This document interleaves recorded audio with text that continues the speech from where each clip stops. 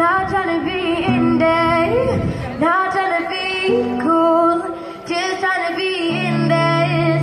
Tell me, are you too? Can you feel what the wind is? Can you feel it through all of the windows inside this? They won't let us stop the trucks and see the animals. It's really important. They won't let us see the animals. To have that moment with this. Yeah. When they're coming in. Yeah, we only want like 10 seconds, 30 seconds. Yeah. We just want to see the animals before they get slaughtered, so we can have... How many have gone in? About 4. 4 trucks. 4 trucks. They're usually spent, well, from what I've seen, they're spent dairy cows. Yeah. So when the cows can't produce milk anymore, they're not viable. They're not a viable source of income for them. So they kill them for their bodies. Yeah. Stop the truck just for 30 seconds. Also, when we were out on Tuesday, you might have heard about that. They kill a lot of their bobby calves there.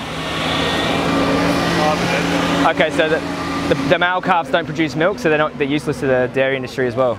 Alright. So they kill them too. Sometimes they kill them on their first day of life, which is welfare standard as well. Yeah. They hit them blunt force trauma. It has to be within 24 hours of birth though, and they can kill them with a hammer. Yeah.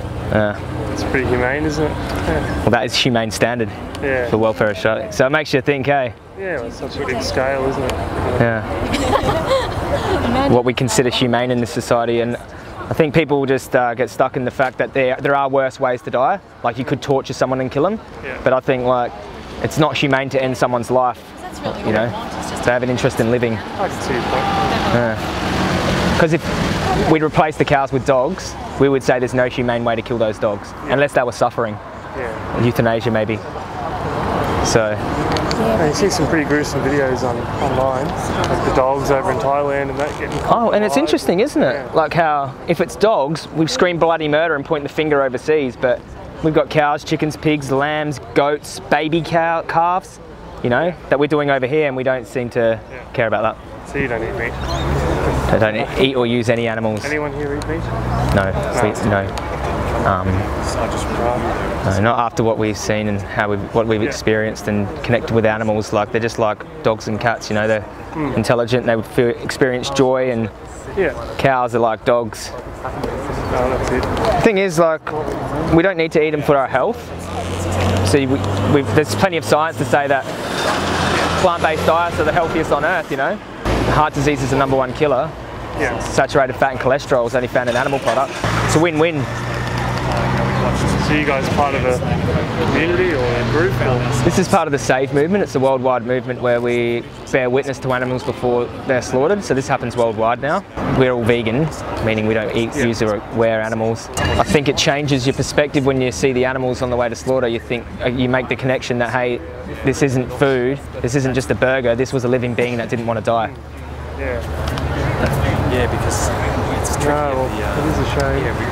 Yeah, but the thing is, we all have power in what happens in our lives. Like, we can make a massive impact just by not consuming these products. Because over the course of our lives, we pay for or consume the bodies of these animals, and if you stop, then you've made a massive dent in that.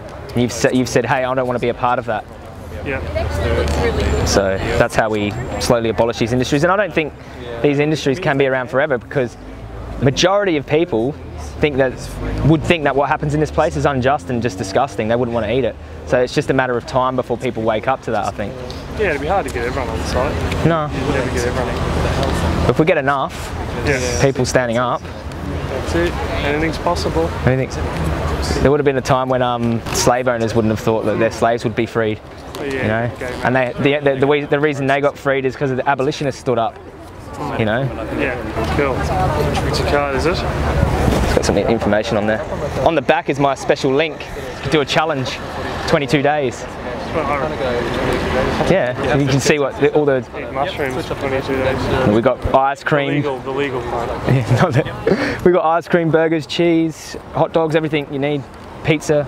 Yeah. Mock meats. Hot dogs. No meat in hot dogs. They're plant-based, no cholesterol. I signed up 192 people last week through that link. Did you? Good for the system. You know that your arteries can repair themselves. Atherosclerosis reverses itself when you stop putting cholesterol and saturated fat in. So people can have, you know, triple bypass and have clogged up arteries. But a plant-based diet, low-fat plant-based diet, is reversing heart disease in patients. Yeah, right. It's the only diet known to reverse. days you got? Vegan? Yeah. 4 years. 4 years. I don't want to do the math. How many animals' lives I've saved, you mean? By being vegan? It's a lot. Yeah. Yeah. Well, there you go. Then you got water use. They got to water the plants to feed the cattle. The cattle need to drink water too. So over the course of their life, they're using all these resources that 50% of the grain in the US is fed to cattle and livestock when it should be fed to these starving countries. But you could end world hunger if we stop feeding 60 billion, 70 billion land animals every year. Yeah. I try to have meat-free Mondays sometimes. Yeah. It's ingrained, isn't it? It's ingrained. I used to eat animals 3 times a day, flat out. I was eating bacon for breakfast, eggs, cheese on everything, big steaks. You know, I was really big.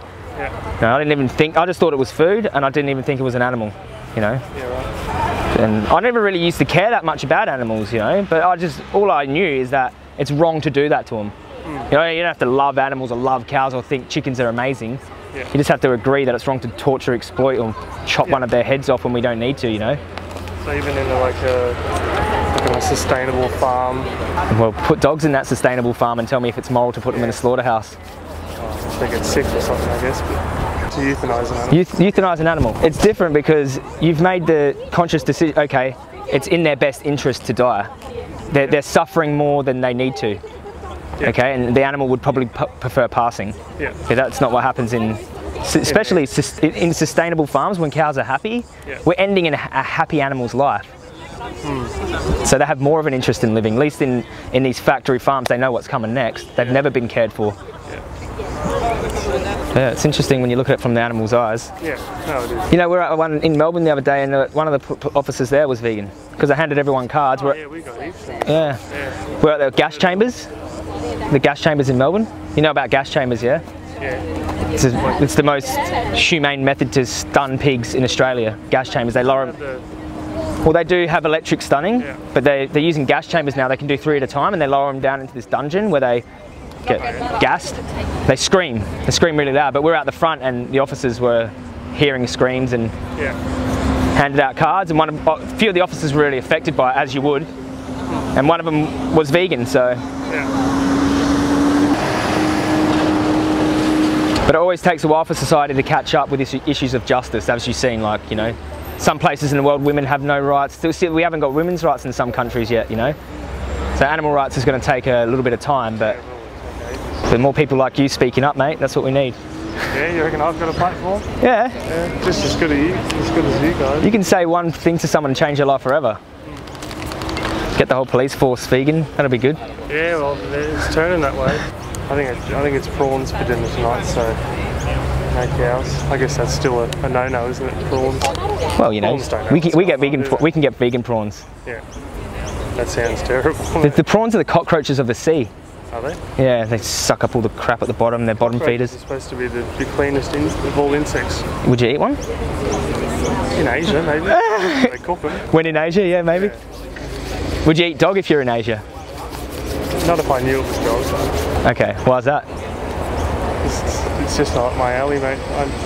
You've been culturally... Cows, pigs, chickens, yeah. That's your culture's determined which animals you eat and which animals you care for, yeah?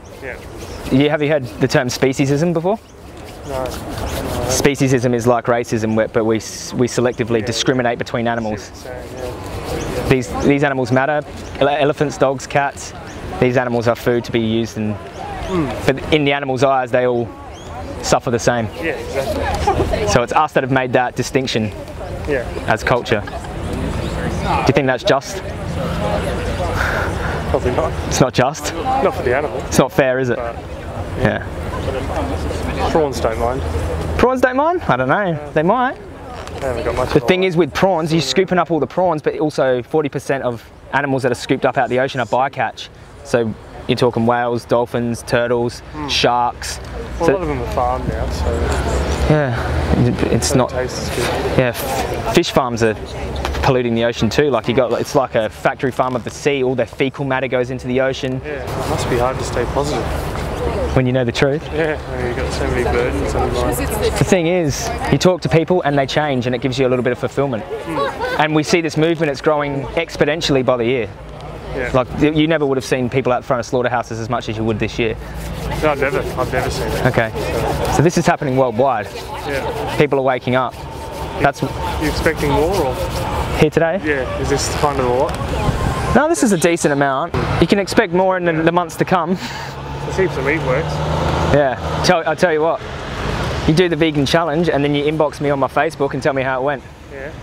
Maybe 20 kilos lighter. You might be. If you eat a whole foods plant-based diet, it strips the weight off you.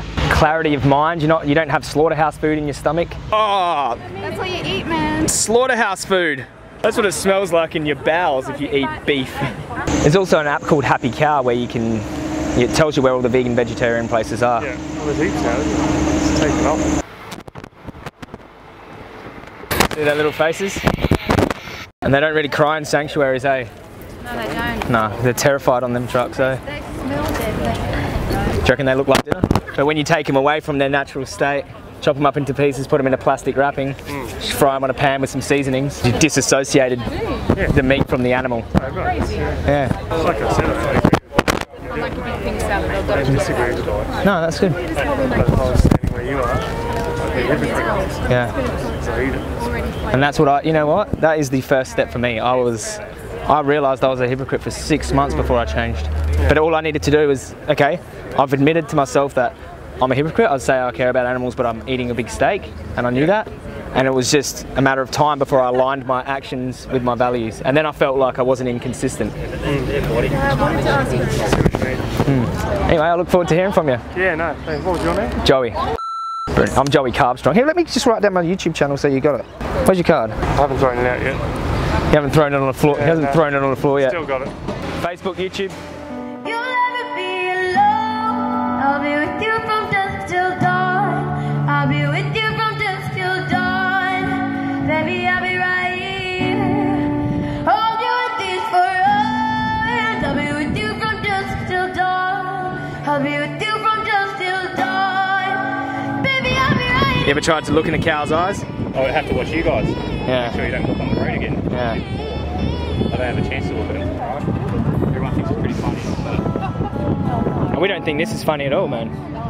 We don't think cows getting slaughtered is funny at all. okay, that's not the argument I'm making. What I'm talking about is the law that's been broken today by going off the road. It's not really a point of making it safe. It's about protecting the industry and not getting those animals' faces out there. I mean, that's all the slaughterhouse wants, and that's what you guys are here to do. If there was nothing wrong with it, why can't we see the animals, you know? That's the thing. If there was nothing wrong with this, they know there's something wrong with it. People would stop buying it if they knew what was going on. I'll be with you